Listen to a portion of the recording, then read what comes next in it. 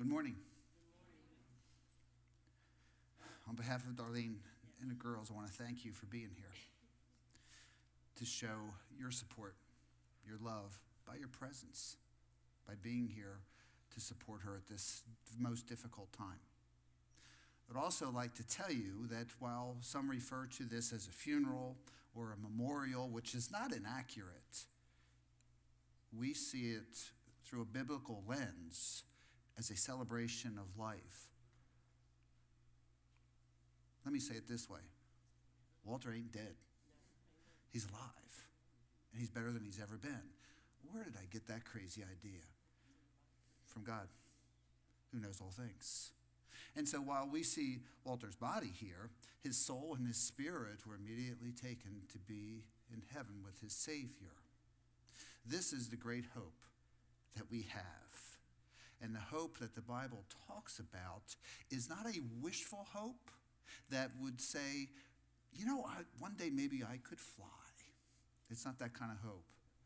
The hope that the Bible speaks of, the actual word elpis, means hopeful expectation. It would be similar to us saying, I hope the sun comes up tomorrow. Well, we know it's going to. That's the hope that we have and we live with. And multiple times this week, we have talked about that, where Rebecca and Jennifer and Darlene and I have talked about that, and I've asked them each time, how are you doing? Physically, not so good.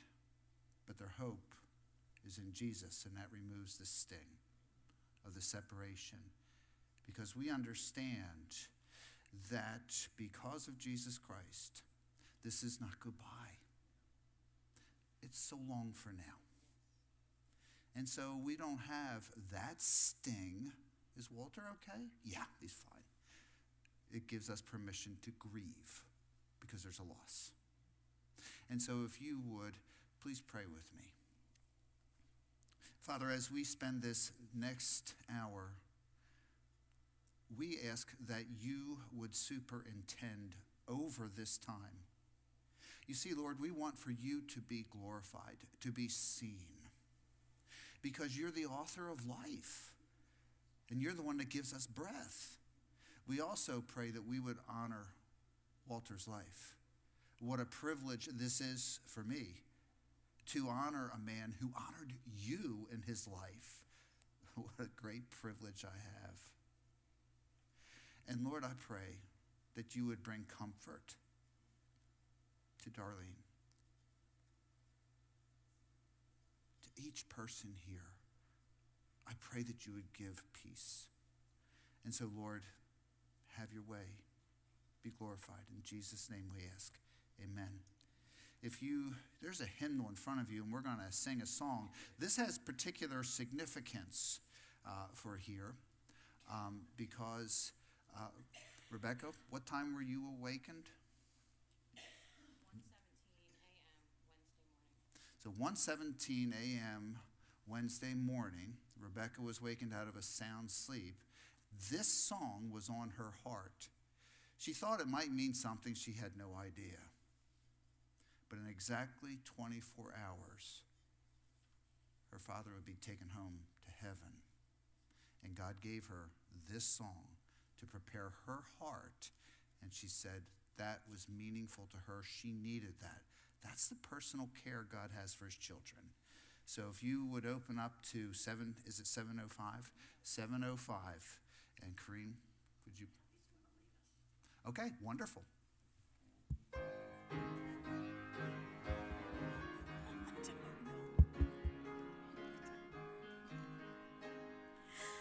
Some glad morning when this life is o'er, I'll fly away to a home on God's celestial shore. I'll fly away. I'll fly away, oh glory. I'll fly away. When I die, hallelujah, by and by, I'll fly away. When the shadows of this life have gone, I'll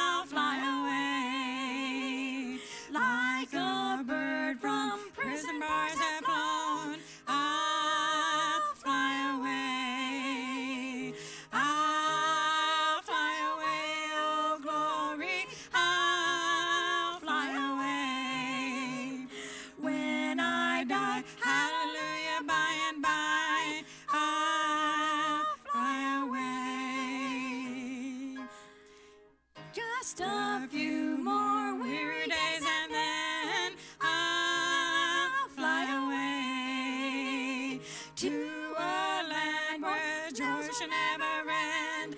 I'll fly away. I'll fly away. Oh, glory, I'll fly away. When I die, hallelujah, by and by, I'll fly away.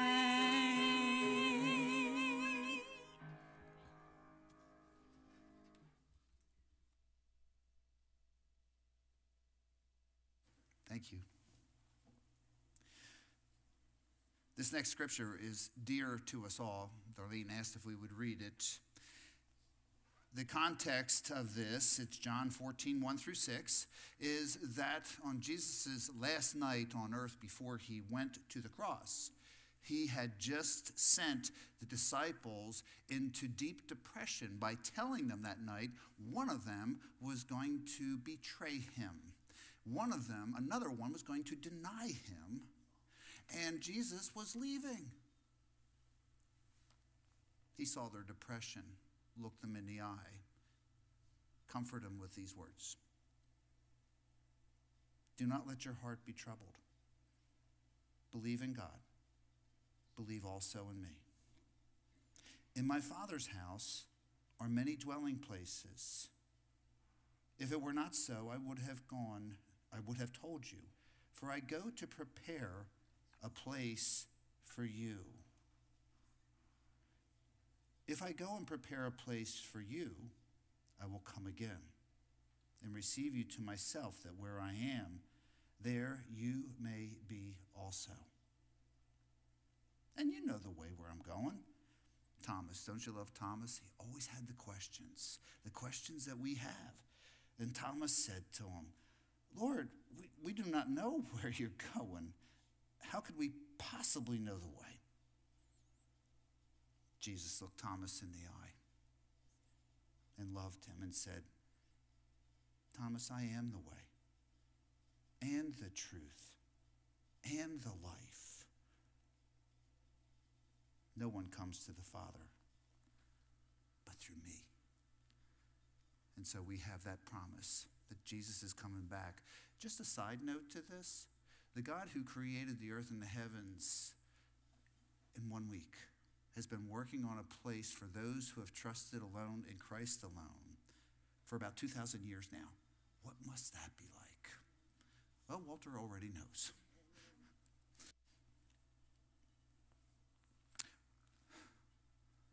Are you girls ready? We're going to hear some wonderful words from Rebecca and Jennifer.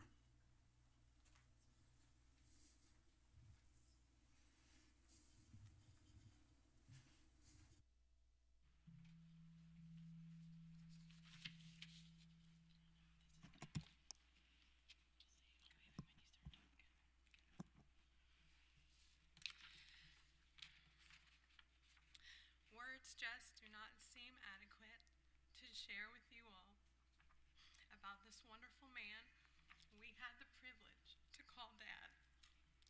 There are so many things we would like to share, stories we would like to tell.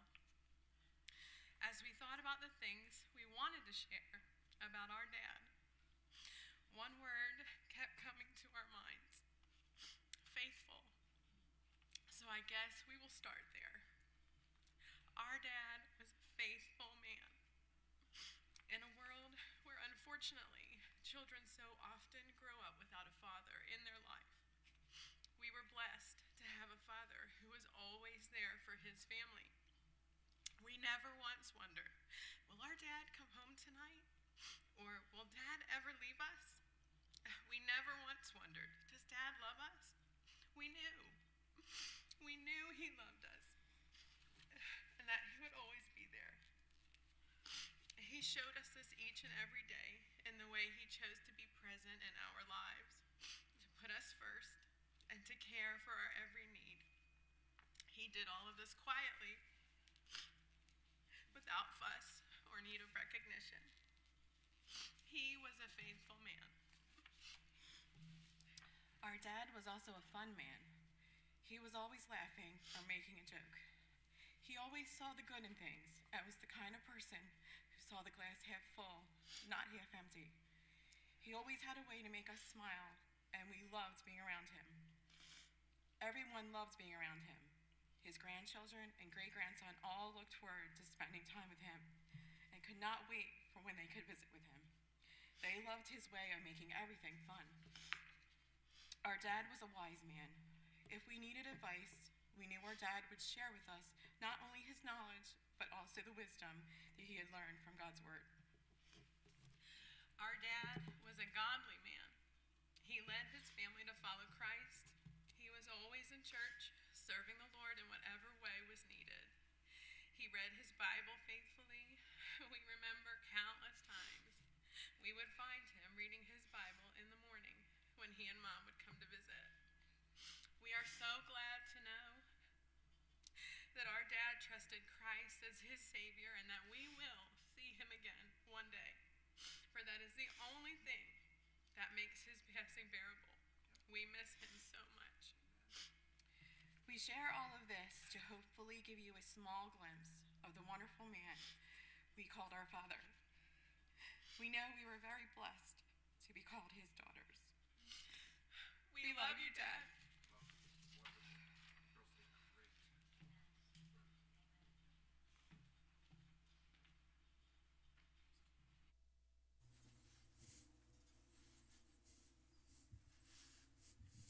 You girls did wonderful.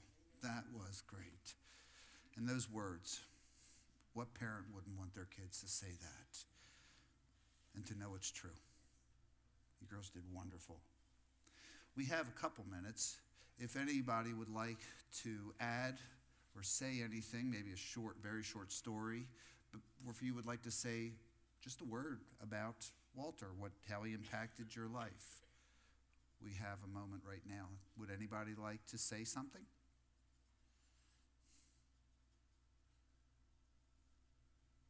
There's no pressure.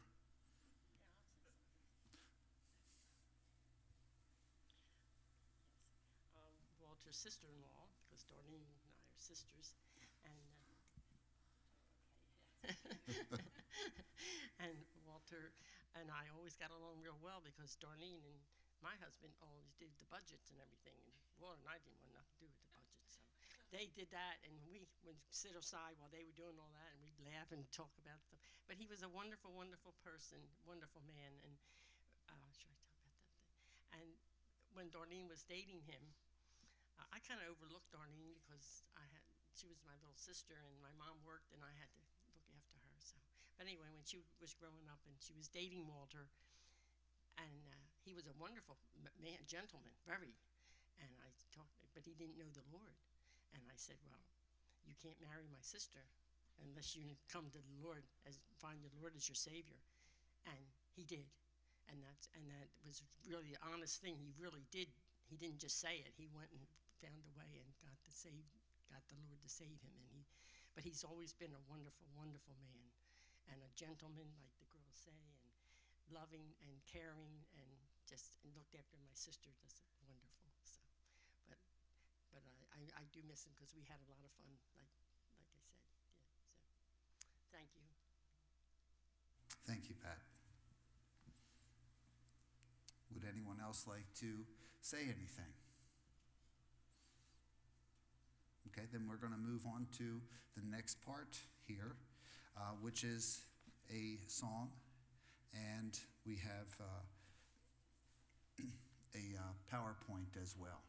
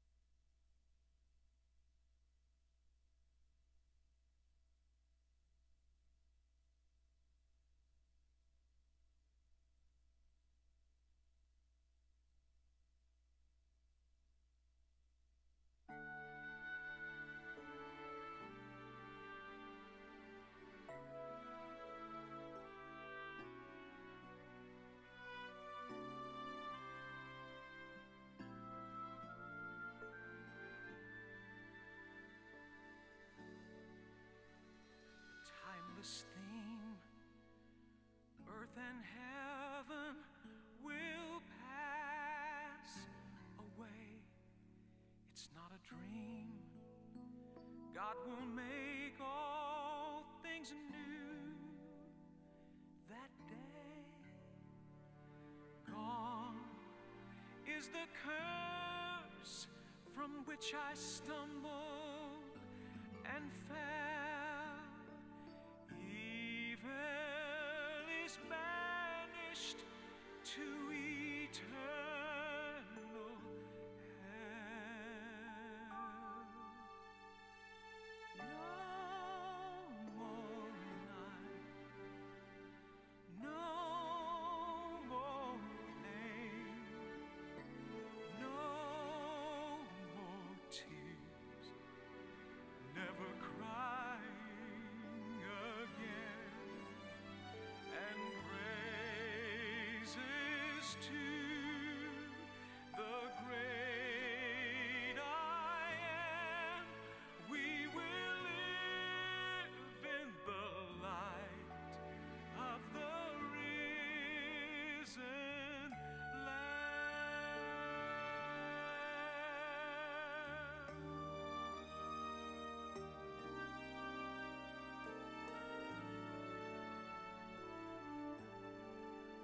See all around, now the nations bow down to see.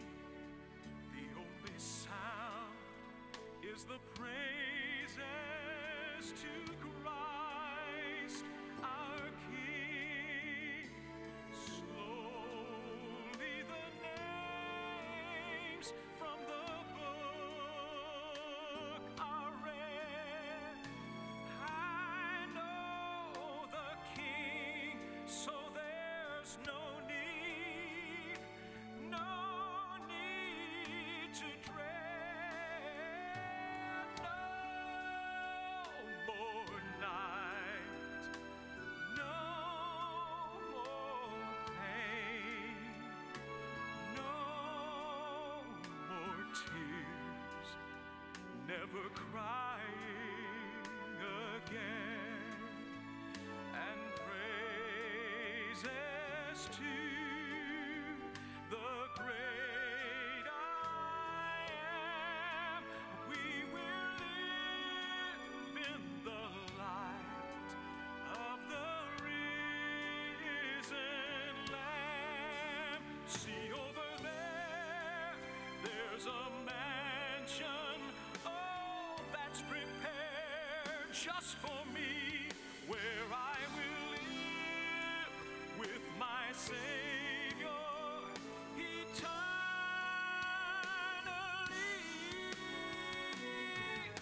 And there will be no more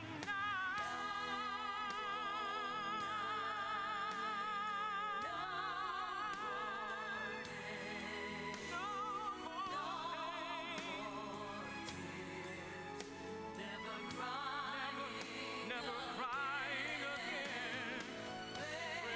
Praises to the great I am. We will live in the light of the risen Lamb. Oh, praises to the great I am.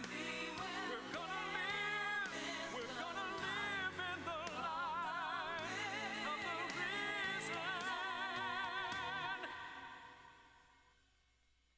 Lamb.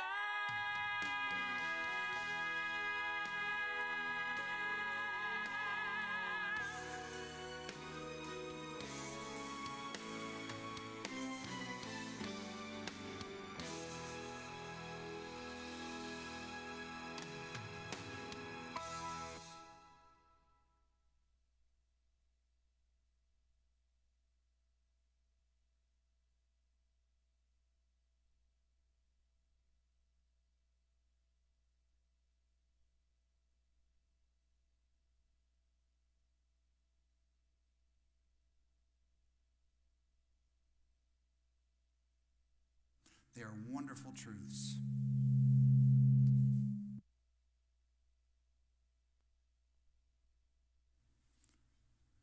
Okay, we should be okay now.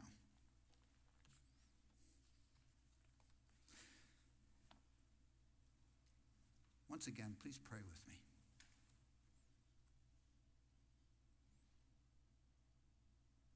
Thank you, Father, for your words of encouragement at a time like this. And Father, we continue to pray that for Darlene and Rebecca, for Jennifer, for their families, for the grandkids, even their great-grandson, for a peace that transcends all understanding that you promised for those who will turn to you.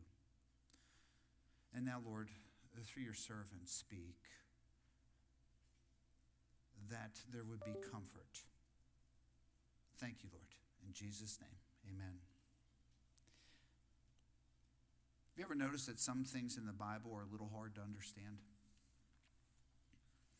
It gets a little bit better with years of study, but there's still things that we look at and we say, I'm not quite sure what that means. Let me give you an example. The Bible says that it's better to be in a funeral than a party. Did you know that? That sounds rather morbid, doesn't it? But Solomon goes on to explain why. Basically, what Solomon says is for us all to be sobered by this, because this is the path that we're all going to go. And it's a kind of centering time. In the party, it's very easy for us to say, life is going to go on forever, and it's always going to be like this, and it's always going to be good. And yet we're denying the statistics. The statistics prove to us that every one out of one dies. And so none of us get out of here alive. And that's why Solomon said this is a great time to sit, to think, and to say, okay. And then it's times like this when those questions that we kind of push off with the busyness of life, they come crashing forward and they won't be denied. And so I wrote down just 5 questions that I want to use to guide me through this message. Does God know? Does he know about Walter? Does he know about our pain? Second question, does God care? Third question would be, how should we remember Walter? What things could we learn from his life? Fourth question is, where is Walter right now? And the last question, can I know where I'm going? And so it's times like this that we can't always go to those people we always go to. If you have a financial problem, you can go to your CPA, to an accountant. If you have a health problem, you can go to your doctor. If you have a problem, a legal problem, you can go to a lawyer. But where do you go at a time like this? Who knows, right? These questions. Our Lord. And he's already answered them. And so I'm not here to give you any advice. What do I know that you don't know? And what does my word matter when it comes to eternity? But God, the author of eternity, has answers for these questions. The first one, does God know? Absolutely, yes. He knows about Walter, and he knows about your pain. Listen to what he's already said. Oh Lord, you have searched me, and you know me. You know when I sit down and when I rise. This is a daily experience. You perceive even my thoughts from afar. You know my thoughts. You discern my going out and my lying down. You are familiar with all my ways. Before a word is on my tongue, you know it completely. Does God know? Sure, he knows. But the next question is, does he care? I mean, there's how many people on this earth now? Are we up to 8 billion? How could he possibly? He's omniscient. He knows all things. Does he care about this? Listen to what he says in Psalm 116. Precious in the sight of the Lord is the death of his saints. He takes this seriously. When it was just precisely the right time, he said, Walter, your reward is here. Come on home. And so it wasn't accidental. God had set the date from eternity past. and it was his time. But how do we know he cares? Well, for that I turn to Psalm 23. Psalm 23 paints a picture for us of God as a shepherd. And so we tend to think that this picture should be hanging in the funeral home. But this is a picture for our home on the refrigerator. For this is not a picture for those who have gone on. It's for those who are here now. And it gives us confidence.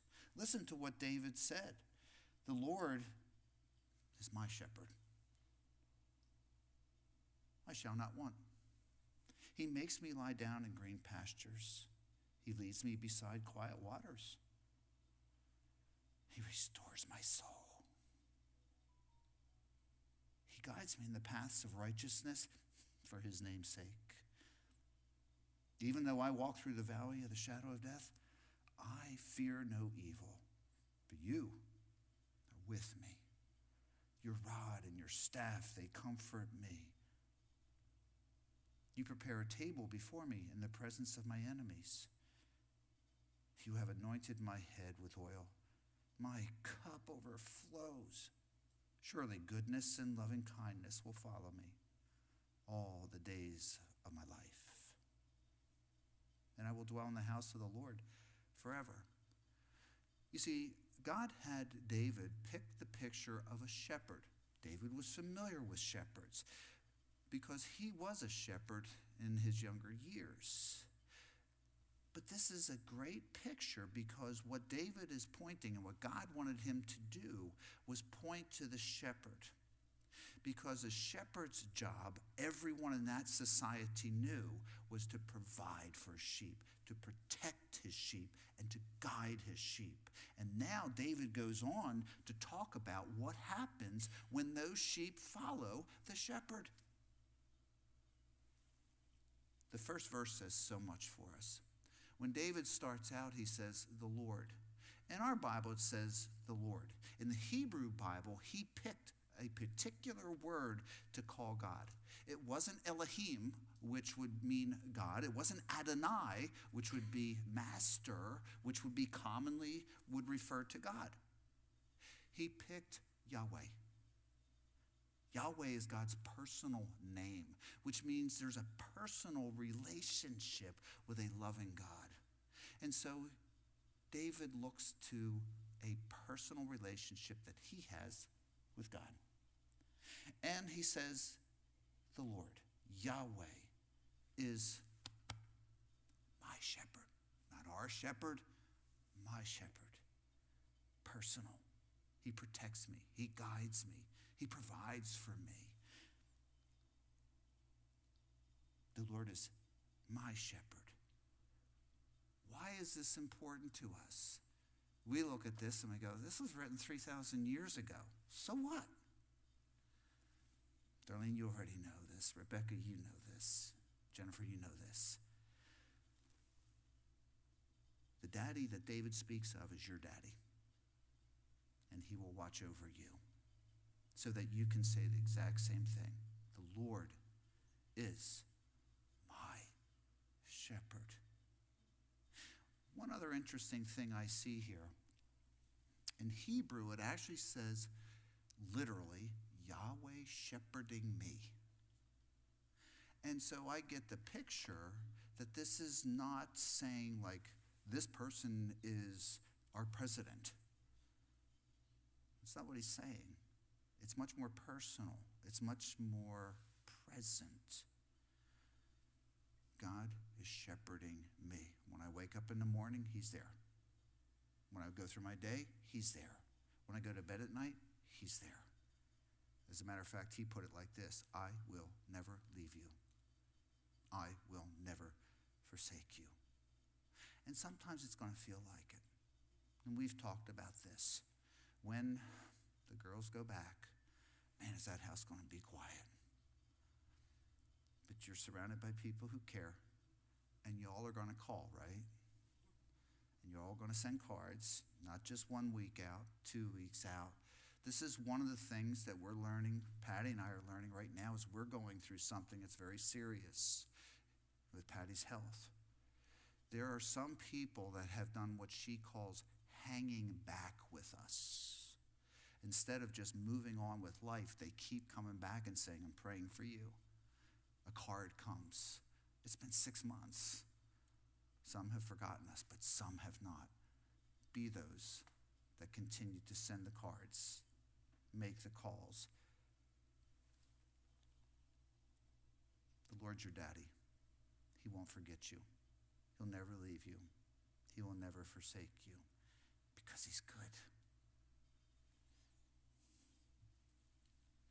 And so the first thing I think of at a time like this is, does God know? Yes. Does he care? He's already said that he does. He will provide. He's a shepherd for us.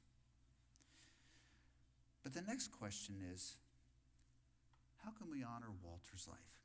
Well, we can remember him. I want to borrow, actually, from Solomon. Solomon, David's son, wrote these words. You're familiar with them, but let me read a few of them just to remind you. Solomon wisely had taken life, and he had summarized life by seasons. Listen to what he said. There is an appointed time for everything, and there is a time for every event under heaven. There's a time to give birth and a time to die, a time to plant and a time to uproot what is planted, a time to kill and a time to heal. There's a time to tear down and there's a time to build up. There's a time to weep, a time to laugh. I want to borrow from Solomon's format, and I want to tell you about some of the times of Walter's life. A time to be born. God painted Walter into the family picture on March 25th, 1948. The proud parents were Walter Sr. and Shirley Lindsay. Walter grew up the second oldest of 4 children. A time to grow. Walter grew up in Camden, New Jersey, playing Little League Baseball, and later playing baseball and football in high school. A time to serve. After graduating from high school, Walter served 4 years in the Air Force. I imagine that he settled in quite well there, but there was something missing when he got there.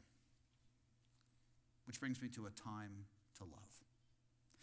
Little did Walter and Darlene know how their budding friendship began in 7th grade. How it would blossom into a lifelong love affair.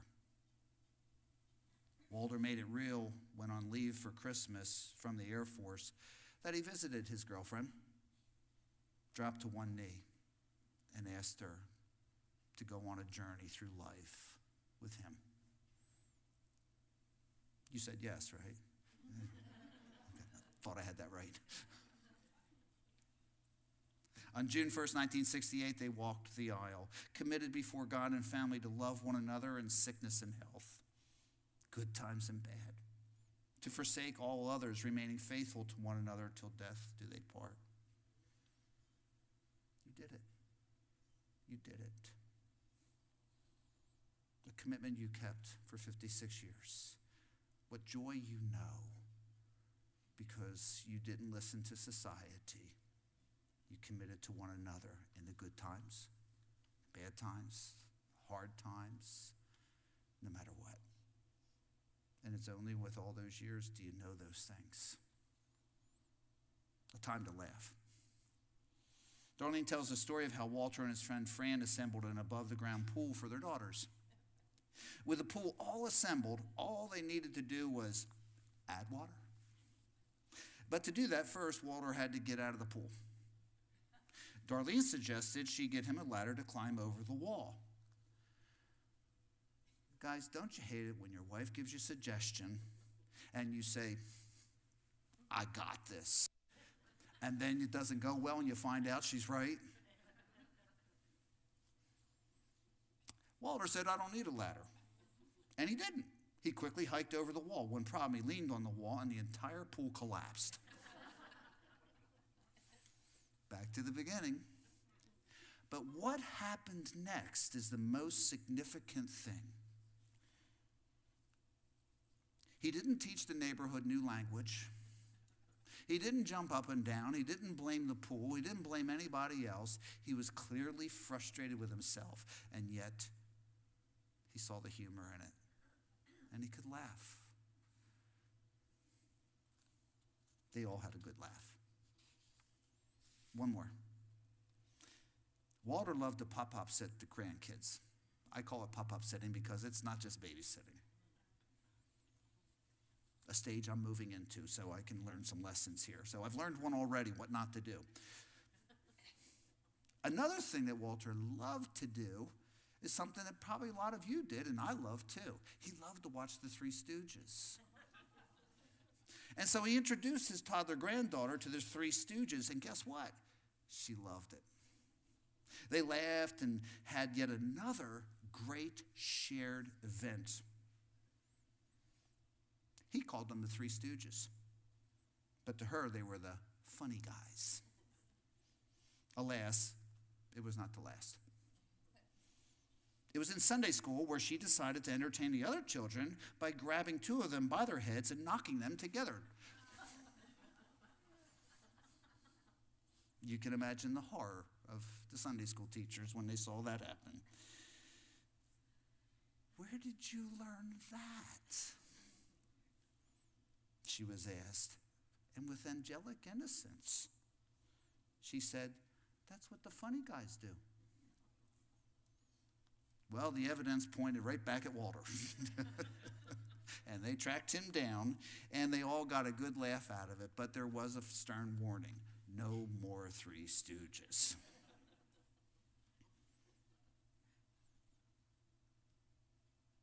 A time for family.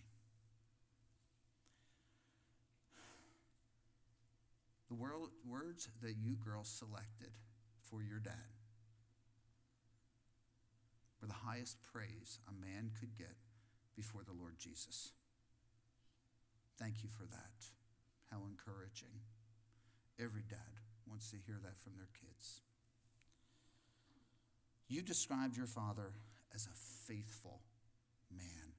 We don't honor that enough. Today we look at how much money did they make, what position, what titles, how big was their house, and what projects did they undertake. And in the villages, how many holes in one did you have? But you know, at a time like this, it really doesn't mean all that much. They're great things, and we all know that we spend a lot of time with those things. But these are the things that are gold and golden as a legacy and as a memory and as a challenge for all of us. A faithful man, a fun man. I take it that your dad, he took God seriously, but he didn't take Walter too seriously. That's hard not to do. A wise man, that only comes through Scripture, reading the Scripture. Knowledge, we all have a lot of knowledge. We've lived a lot of years. We've learned a lot of things. But how do you apply that knowledge? That's wisdom. And a godly man. I don't take those terms lightly, because the stories you shared with me and the picture you drew and the things I saw in Walter's life was he was a humble, quiet, godly man, always there, always count on him. He was a support. As Darlene shared a few memories, the same characteristics surfaced in my mind. In my mind, Walter understood godly leadership. You see, it's obvious. He loved you as Christ loved the church and gave himself up for her. Together, you lovingly led your girls to Jesus. God commands us to share and to lead our children into a fear of the Lord. Walter understood servant leadership that Jesus called him to. He served at home, cooking breakfast for all the girls for your wedding. serving at work, serving at church, helping you teach Sunday school, taking second chair. We don't value the second chair enough in our society. He did. He understood the importance of that second chair. He served at the church in many areas. Deacon. Deacon means servant, and he was a servant at church. He was known as a peacemaker, an encourager. He was known to be wise. He was known to be humble. These are all the things that came out of the stories that you told me.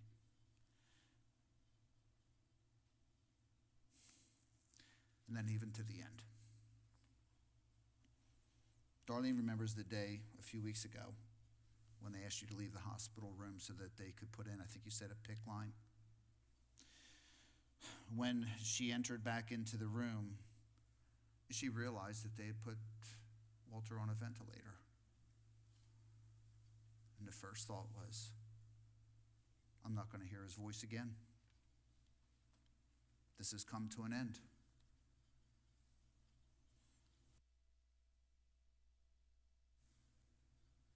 We still there? Okay. But to be strong, you fought back the tears. And if I understand it right, the next morning you walked in and the ventilator was off and you lost it. The emotions come crashing forward and you started to cry. There's Walter in the bed seeing his bride, his sweetheart, the love of his life, and his condition is making her cry. And a weak and sick and not knowing it at the time, dying man reached out his hand and said, don't cry. Don't cry. See, she was always first.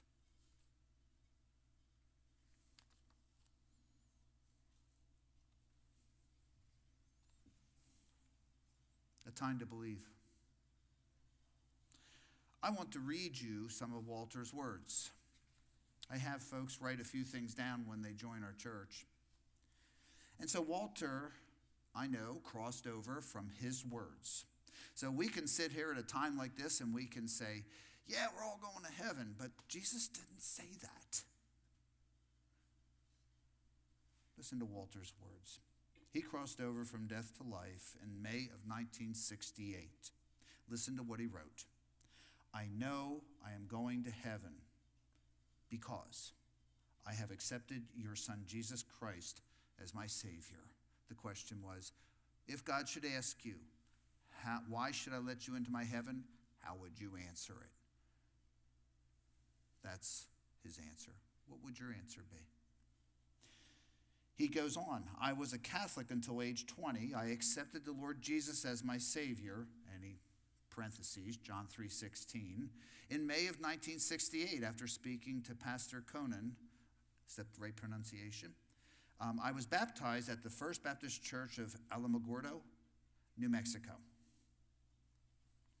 And so a time to believe. Walter mentions John 3:16. You know what it says, I know what it says, but I want to read it again. You see, it very clearly says, God so loved the world that he gave his one and only Son, that whoever believes in him shall not perish but have eternal life. There's three things I would like to pick out of this to leave you with today and to give you encouragement that Walter is, as we know from Jesus' word, he is in heaven. The first thing I want you to see is God's love. The second is, it would be God's gift to us. And the third thing is God's offer. So the first thing is God's love. For God so loved you. For God so loved me.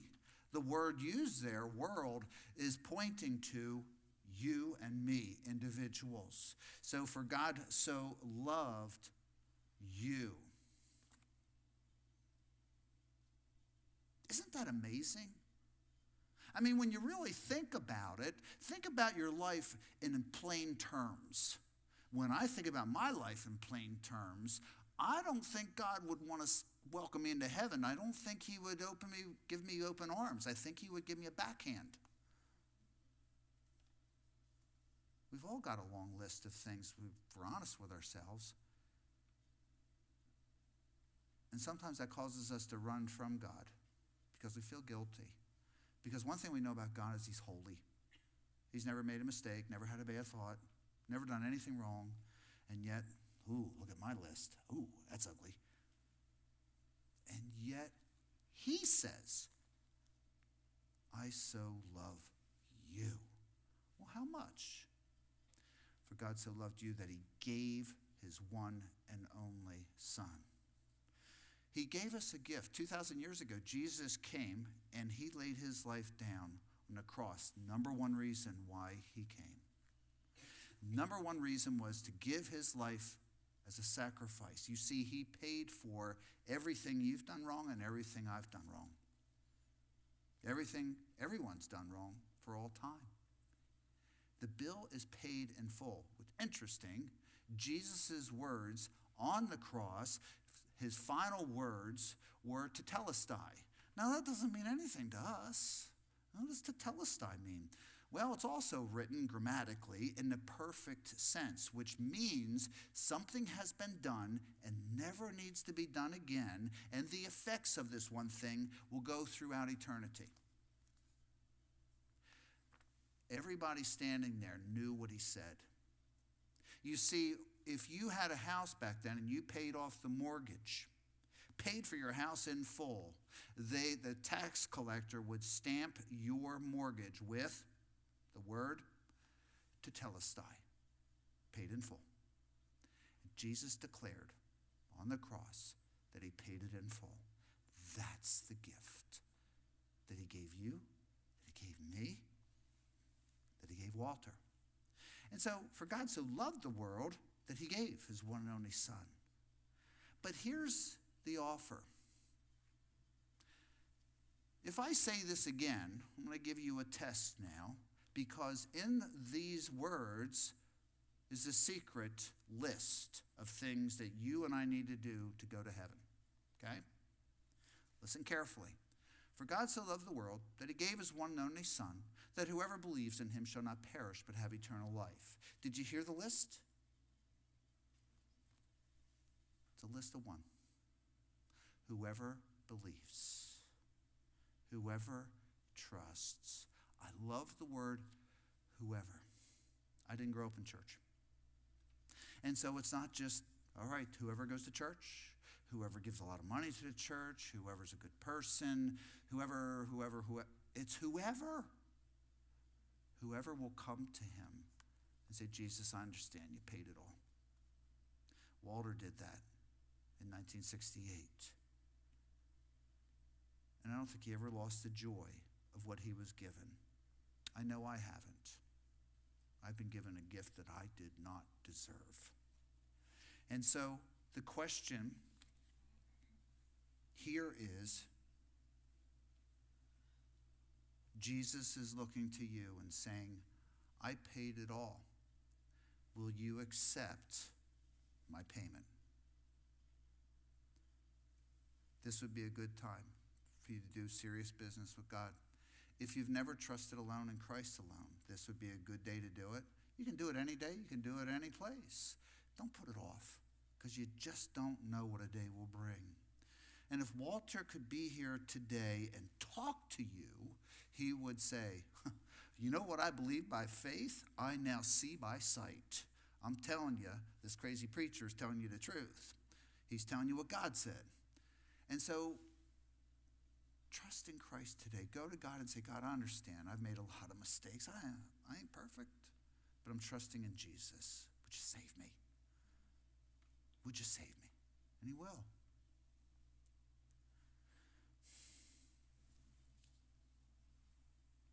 Does God know? Sure he knows. Does he care?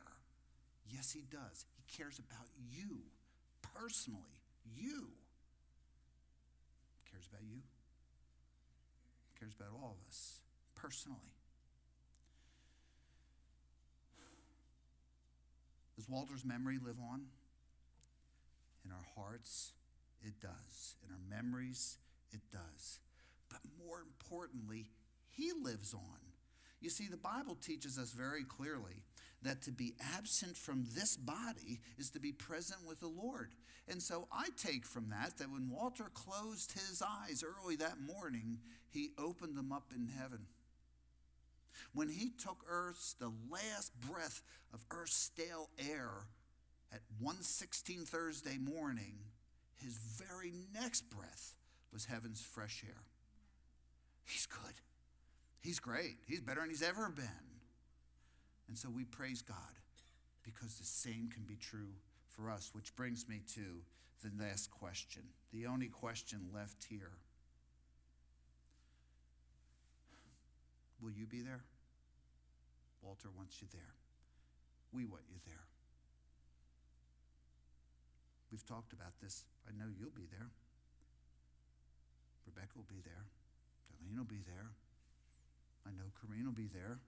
You've trusted in Jesus, not because we're such good people, but because we're such needy people. And I'll lead the list of needy people. Would you please pray with me?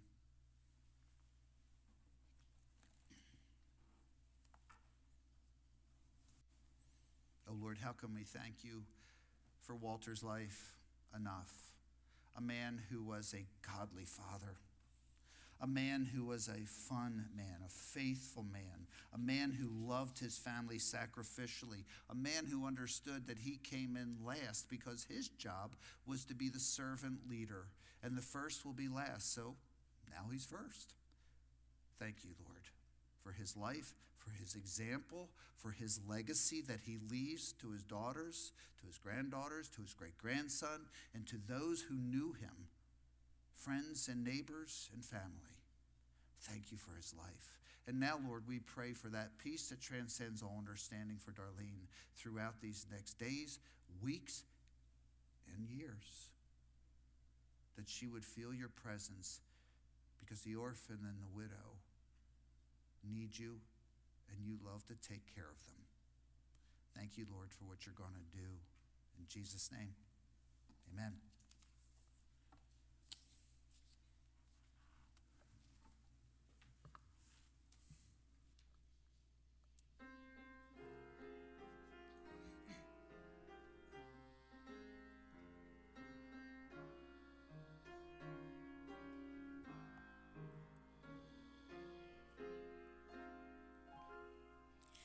When engulfed by the terror of tempestuous seas, unknown waves before you roll. At the end of doubt and peril is eternity, though fear and conflict seize your weary soul. But just think of stepping on shore and finding it heaven, of touching a hand and finding it God's, of breathing new air and finding it's a last job, of waking up in glory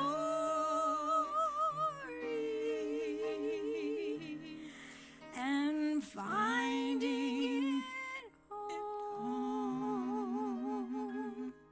When surrounded by the blackness of the darkest night, oh how lonely it can be.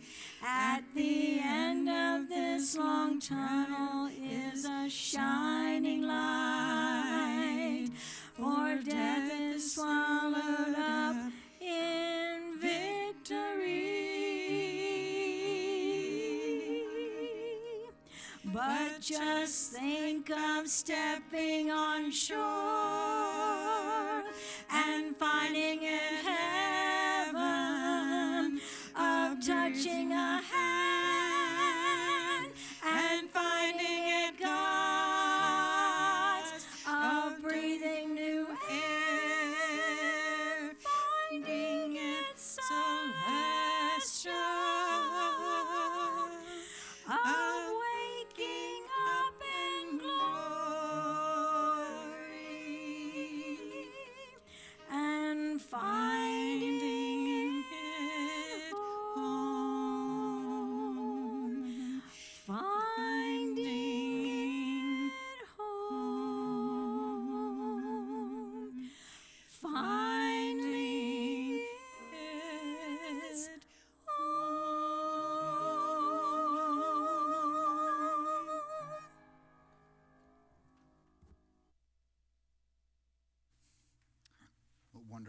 works. Corrine, thank you. Teresa, thank you. Kathy, thank you. This concludes this celebration. I'm going to ask the family to stay up here in the front pew. So if you would like to see and talk with them, they'll be right here. The pallbearers are going to come forward, and they're going to escort Walter out through the front of the church. So if you would give them a minute, if you just kind of exit through the side aisles or come up through the side aisles, they can exit through the center aisle. So keep that clear if you would. Let me pray. Thank you, Father, for this celebration. Now I pray that you would watch over each person here, give them safety and guidance to demonstrate to them that you are their shepherd too.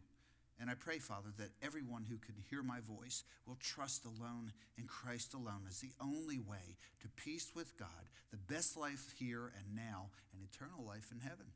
Thank you, Lord. In Jesus' name, amen.